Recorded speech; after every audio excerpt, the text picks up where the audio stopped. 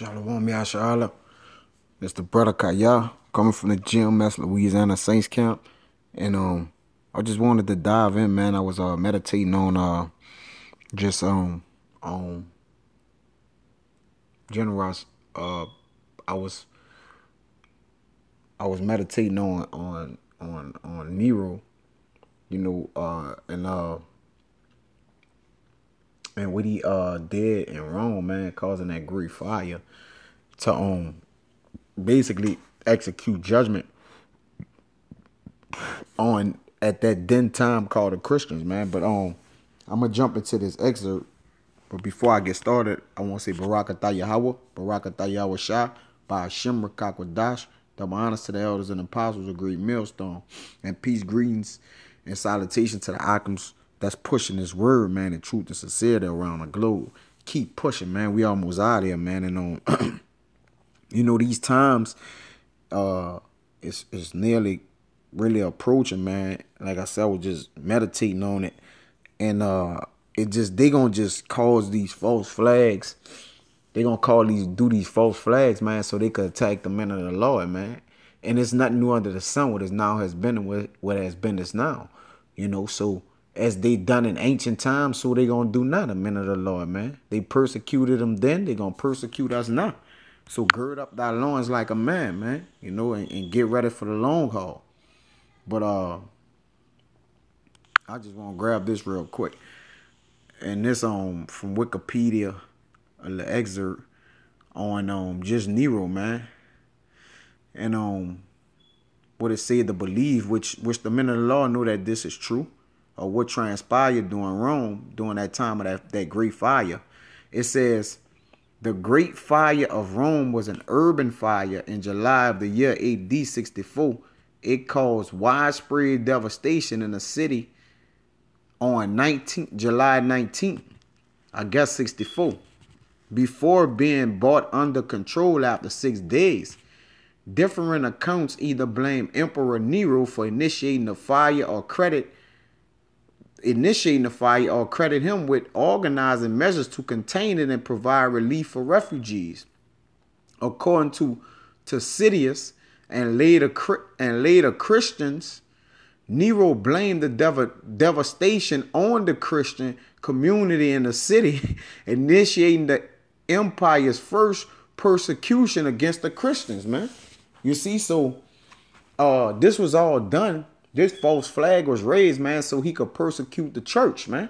And we know who the church is, man. That's the men of the Lord that's pushing, day in and day out, man. They're going to cause a false flag, so they could demonize the men of the Lord and use that to bound them in prisons, man. As it says Revelation, they shall cast you in prison 10 days, man. You got to hold the fort down. But I won't get into some more of this. We're going to go into the outbreaks and progress of the fire. All right, so his whole goal was to persecute the Christians, man. And the Christians being the men of the Lord at that time, man. It says, Tacitus describes the fire as being in shops where flammable goods were stored in the regions of the Circus, neighboring the Coelian and Palatine hills of Rome. The night was a windy one, and the flames rapidly spread along the full length of the Circus. The fire expanded through an area of narrow, twisting streets and closely located apartment blocks. In this lower area of ancient Rome, there were no large buildings such as temples or open areas of ground to impede the conflagration. It then spread along the Palatine and Coelian slopes. The population fled first to areas unaffected by the fire, and then to the open fields and rural roads outside the city. Looters and arsonists were reported to have sprayed the flames by throwing torches or acting in groups to have hindered measures being made to halt or slow the progress of the flames. Tacitus surmises that some may have acted under orders, or that they may simply have wanted to plunder unhindered. All right. See the later stages. It says, according to Tacitus, Nero was away from Rome in Antium when the fire broke out, which is bullshit. Maybe just so, but he's the head cause. Because you got to understand, man, when something happens in a man's house, he's the overseer. Even if a man pick up and leave, he leave certain men in charge. You know, he still have watchmen. You know, all this that's going on, man. So, you know, he clearly knew what was transpiring, man. You know, he started the fire, man. It says he returned to the city and took measures to bring in food supplies and open gardens and public buildings to accommodate refugees. After 6 days, the organized clearing of the built-up areas brought the conflagration to a halt before it reached the Esquiline Hill. There was a further outbreak in the Aemilian district involving the destruction of temples and arcades, but less loss of life. However, the fire was now under control. According to Tacitus, of Rome's 14 districts, 3 were completely devastated, 7 more reduced to a few scorched and mangled ruins, and only 4 completely escaped damage, man. But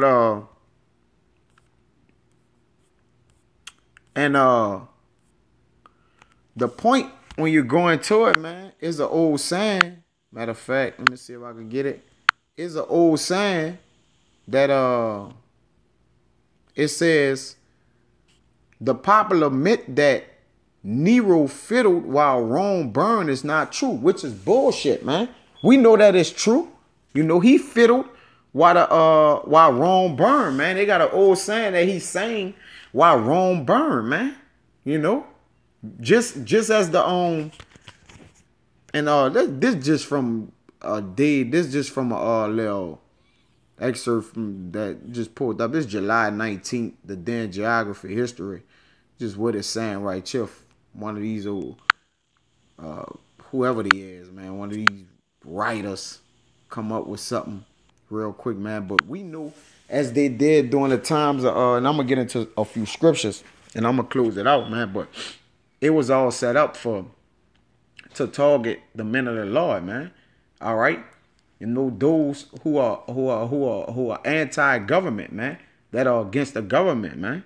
You know, are against this beast system that they trying to put in place, man. This new world order, man. You know, to chip the people, man. You can't talk up against the people that's ruling society, man. You know what they have the power to do to you, man. You got to be under the power of the hand of the Lord to do that, man. You got to have a major spirit on you, man. And we're going to get into some of that. But Nero did this, man, so he could persecute the church of the Lord, man, because they was causing havoc in those times in ancient Rome. So the same men are back. Everybody are back in they steed. The spirits are back. The spirits that's subject unto the prophets are Salagan. The spirits that are subject to the prophets are subject to the prophets. Like, I know I'm kind of all over the place, man, but I'm trying to get it out. But the whole end game is to demonize the men of the Lord as they doing now, claiming that we black extreme terrorists, man. You know, that's what they gonna do so they could put us in prison walls, persecute us, man, torture us, man. You know what I'm saying? So gird up your loins like a man and get ready for this, man. Because it's some times coming to the men of the Lord, man, that's gonna be unheard of, man. You know, but you gotta hold fast to that what you have. And let's get into some precepts, man. Because it's not only them, man, your own foes. You know, the scriptures say that your foes should be them of your own household, man. This Luke 21:12. It says, but before all these, and when you read up, there's nation rising against nation, earthquakes, different things like that, all right?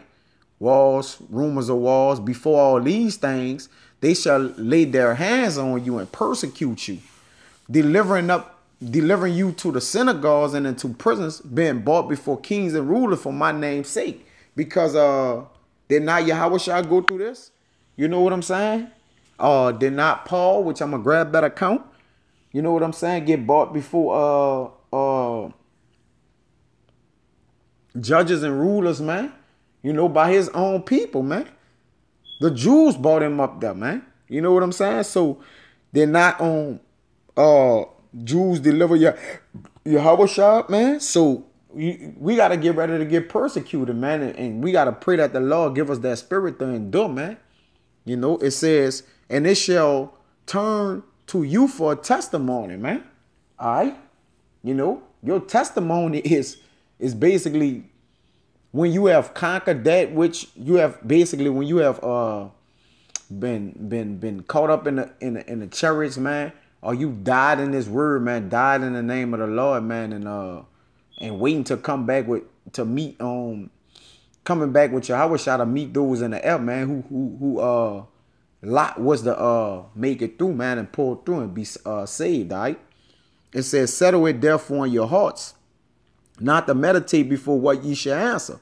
Because Paul knew what to tell the little messenger to go tell a high priest, man, during the time when he was about to get stoned or put to death or whatever, man. Yahweh supped with him, man. He came to Paul and told Paul he was going to tell him that, man. You know, or do this, or go there, or do this, man. You know, I'm just really paraphrasing the account. It says, for I will give you a mouth and wisdom, which your adversary shall not be able to gainsay nor resist. All right.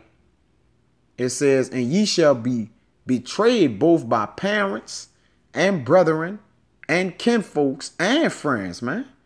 And some of you shall they cause to be put to death, man. So,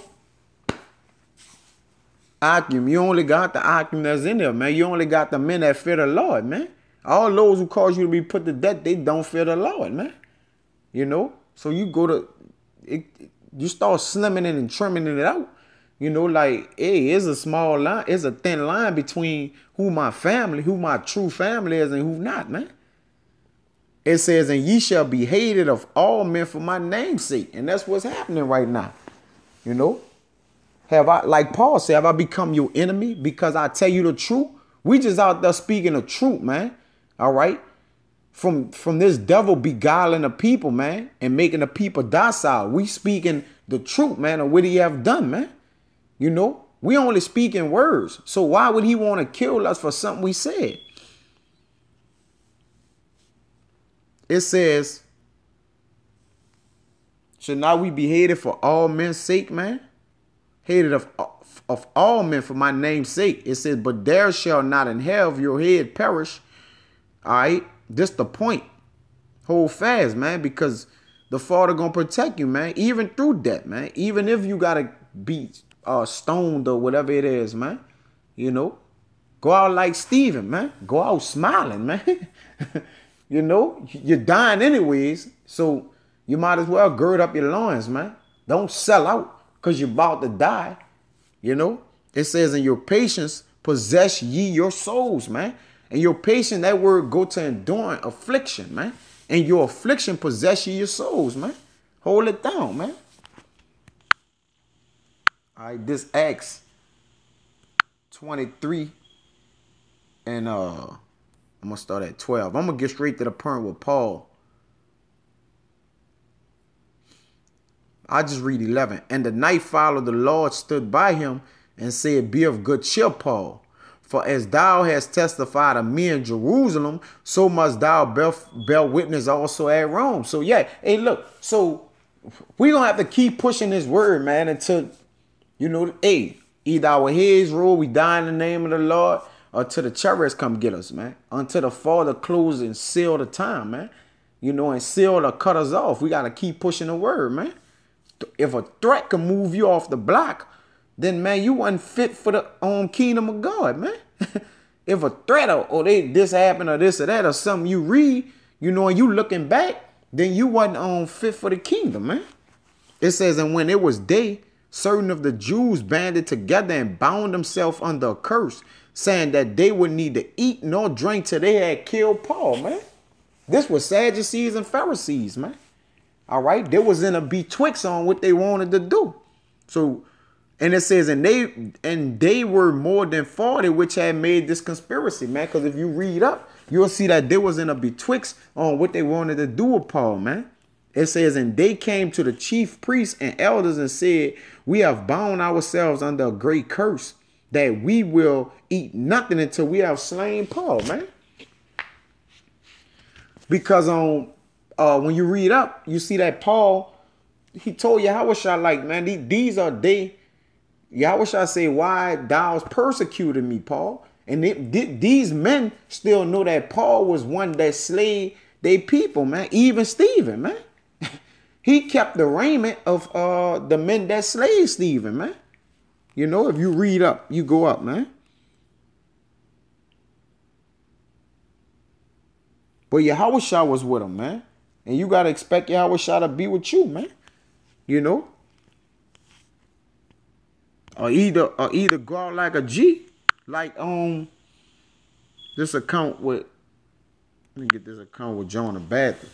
This Matthew 14:1, it says that, and at that time Herod the Tetrarch heard of the fame of Yahushua and said unto his servants, this is John the Baptist, he is risen from the dead, and therefore mighty works do show forth themselves in him.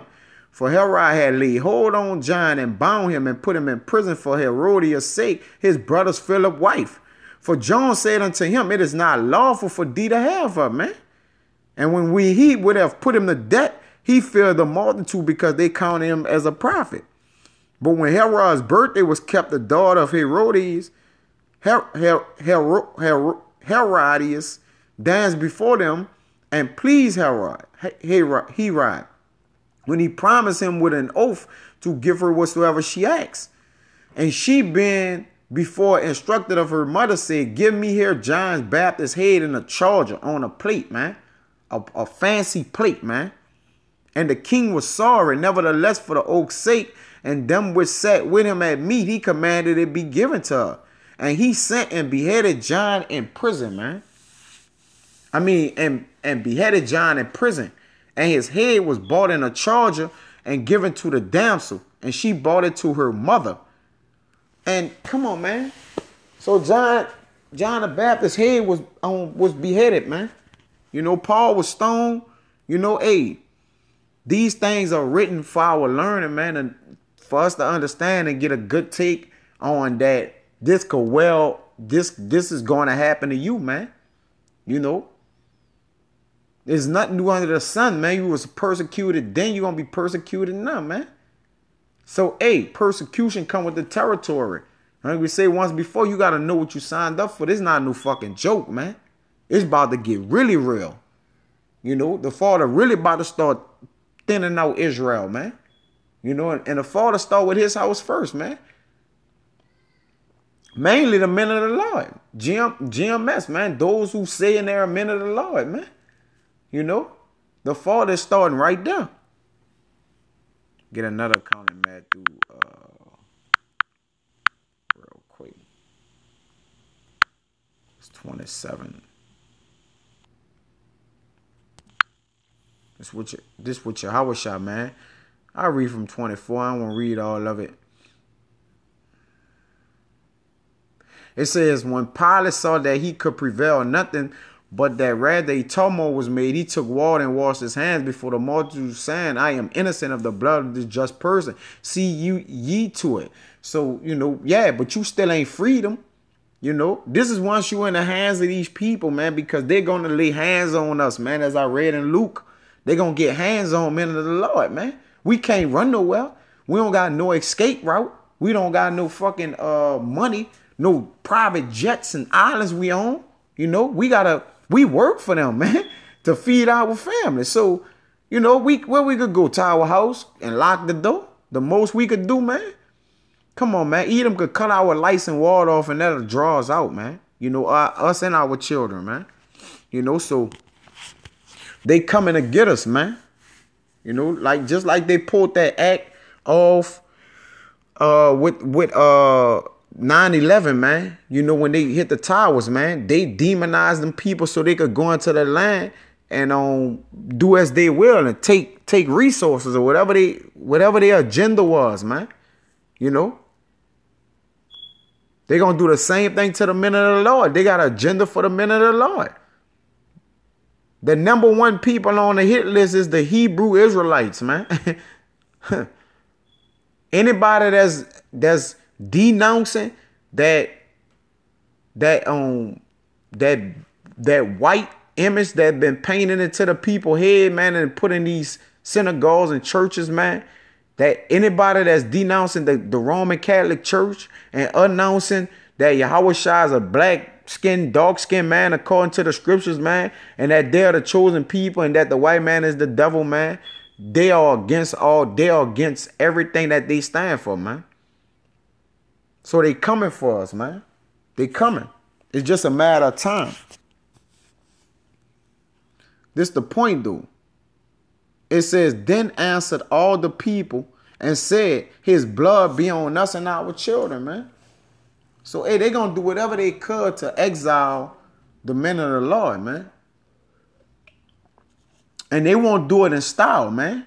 It ain't going to be no, like Yahweh Shai said, come take me up and do it fast, man.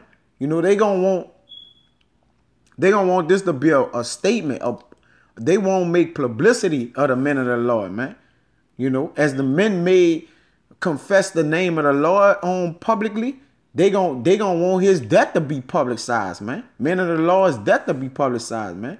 You got to pray that the Father give you that spirit of mercy in that hour, man.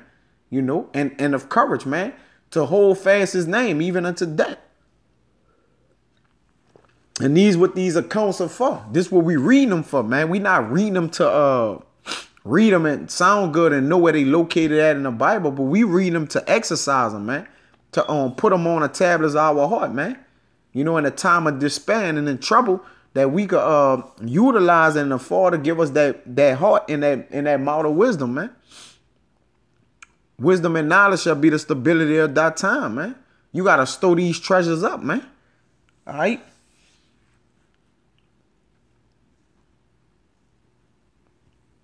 That's what they did to him, man. Because you gotta understand, in this society, we are looked at as the nothings of the society, man. But esteemed as the esteemed as the nothing in society, but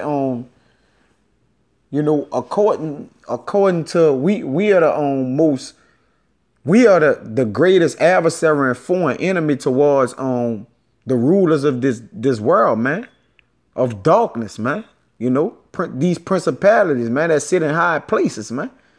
They understand who we are, man. Like you say, these sheeple, these cattle, they don't understand what's going on, but men of the Lord do, man. So since y'all in the know, prepare thy soul for temptation, man. It shall be much tribulation entering into the kingdom of heaven, man. And the hour is here. It's here. We ain't about to come into it. It's here, man. You might start hearing a random acts where, brothers may have got snatched out camps or something, man. Just grabbed up, man. Whatever, man. This is how this devil move, man. Interrogated and thrown in prison, man. They just show with the black extremist thing, man. That they gonna just come get brothers from their houses, man. Say they got outstanding warrants, this, that, man, and the third, man. And they do, man. But you gotta believe in the Father, man. This is what you got this thing for. But this is it, and I'm going to close it out, man. It kind of got, through the spirit, it went long. This John 4:44. For Yahweh Shai himself testified that a prophet had no honor in his own country, man. So being a prophet of the Lord, ain't going to be, nothing going to be honorable for you, man. Only thing going to be honorable, you going to have an honorable death, man. If you stand fast, be steadfast for the Lord, man. That's it. The only thing coming to the men of the Lord that we reaping for either salvation or dying in the name, man. That's it. That's the only thing should be on a elect man mind, on the minds of the elect, man. Either surviving to get the crown, which is first, or dying to get the crown, which is second, man. All right, meaning dying in the name, man. Die honorably, man. Matter of fact, let me get that. That's a rock 44 through the spirit. So you could get a name like this, man.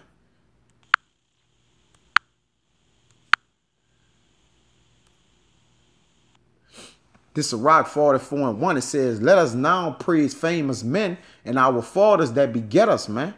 All right.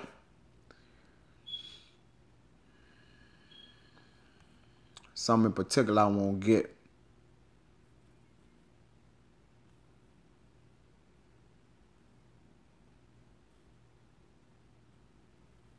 Yeah, and 7. Sirach 44 and 7. I'm going to get a couple of them in this and then I'm going to close it out. All these were honored in their generations and were the glory of their times. The men we're talking about, honorable men, all right? There be of them that have left a name behind them that their praises might be reported, man. That ain't the point.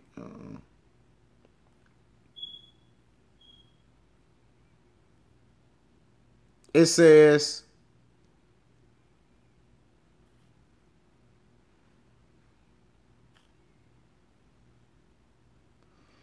with their seed shall continually remain a good inheritance, and their children are within the covenant.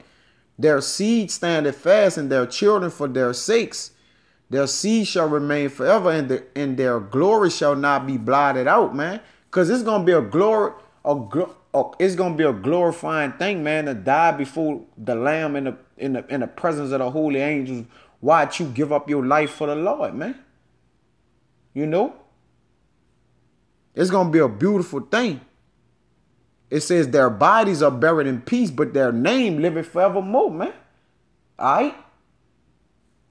You know how honorable that's going to be to the Lord to show that you died in his name for him, man, and got persecuted as his son, man. You're going to be joint heirs with the heir, man. All right. Because you did that which was honorable in the eyes and sight of our heavenly Father and his son, Yahweh Ba'ashem Yahweh Shah. It says the people would tell of their wisdom and the congregation will show forth their praise, man.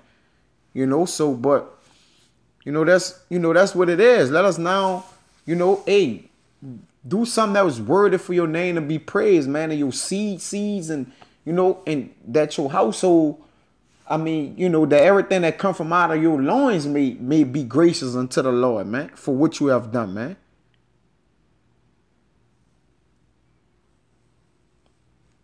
Yeah, I skipped this. It says, I'm gonna read 2, 3, and 4. It says, the Lord had wrought great glory by them through his great power from the beginning, such as did bear rule in their kingdoms, men renowned for their power, giving counsel by their understanding and declaring prophecies, man. The prophets, man, of old, man. It says, leaders of the people by their counsels and by their knowledge of learning, meet for the people, wise and eloquent are their instructions, man. So, I kind of skipped reading that at the top, man. But through the spirit, man, hey, this what you gotta do, man. You gotta throw all your chips in for the Lord, man. Like poker, man. Look, hey, you gotta go all in, man. But know what you going all in for, man. All right, understanding it as well, man. Not just out there because it's some type of cult. It's something you could grab on or look cool and hype, man. It look cool to the people in the neighborhood, man. Knowing that what you signed in this covenant for blood, man. All right, it's blood in and blood out, man. You signed on a dotted line with your blood. The only way out is blood, man. But with that arguments, I hope that was edifying. And we just gotta understand, man, that we coming into the times where these people gonna deem us as terrorists, man. And we gotta point the finger back at them, man, showing that they're the true terrorists, man. But with that arguments, I want to say, all praises to Yahweh Ba'ashem Yahweh Shah. Double honors to the elders and apostles of great millstone, and peace, grease, and salutations to the argument that's pushing this work around the globe in truth and sincerity. And to the next time, arguments. Shalom.